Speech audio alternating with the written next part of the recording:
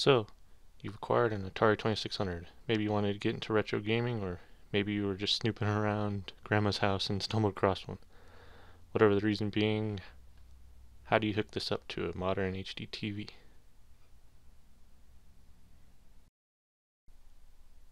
First things first, you're going to need to power the thing.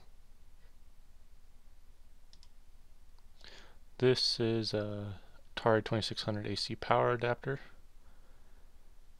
You can get these for pretty cheap online if you don't have one. This is an American one. And that's the plug-in for it.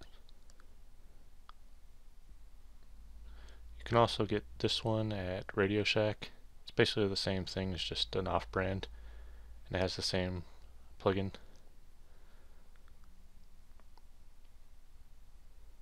If you do go the off-brand route, though, make sure you get the correct voltages, and also make sure that you get the correct adapter for the other end. It should be the same size as any headphone jack. As for video, the Atari 2600 uses a standard RCA cable. Doesn't matter what color they are, they all work the same.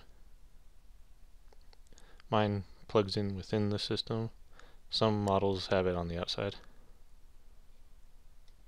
Now, you can't just plug the RCA cable into the back of your TV's video input.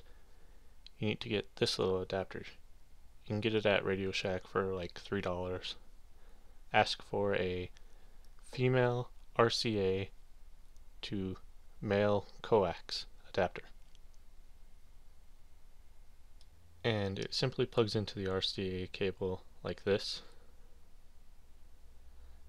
And that's basically it.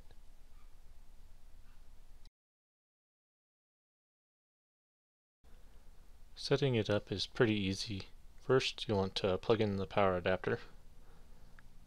Then you want to take the RCA cable with the little adapter on it to the back of your TV. You should see a cable/antenna plug-in,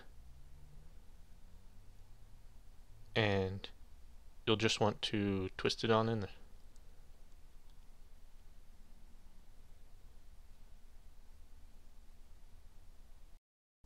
And on the TV side of things, you're going to set your input to TV or cable, and then switch it to channel 3 or 4. Your Atari might be set to channel 4.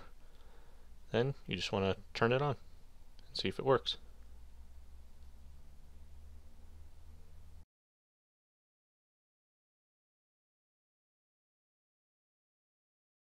Now, if that didn't work, or you don't have the correct input, you're going to need a VCR.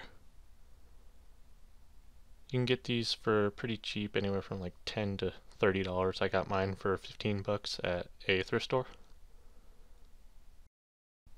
Again, setup is pretty easy. You'll just want to twist the RCA cable plus adapter into the cable/TV in, and then take some RCA cables to the RCA out and plug it into the appropriate input on the back of your TV. Again, the color of the RCA cable doesn't matter. These just happen to be the ones I had on spare. And on the TV side, make sure you switch it to the whatever input you plugged it into, and make sure your VCR is on and set to channel 3 or 4, whatever your Atari set to. Then turn it on.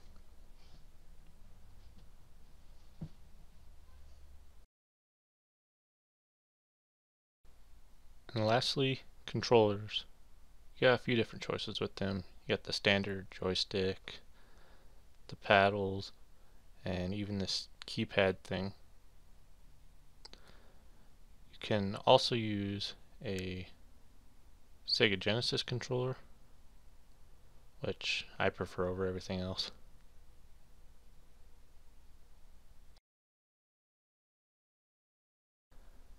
Now that you have everything set up and working, you can start enjoying the classics, such like Pac-Man or Asteroids and Super Breakout,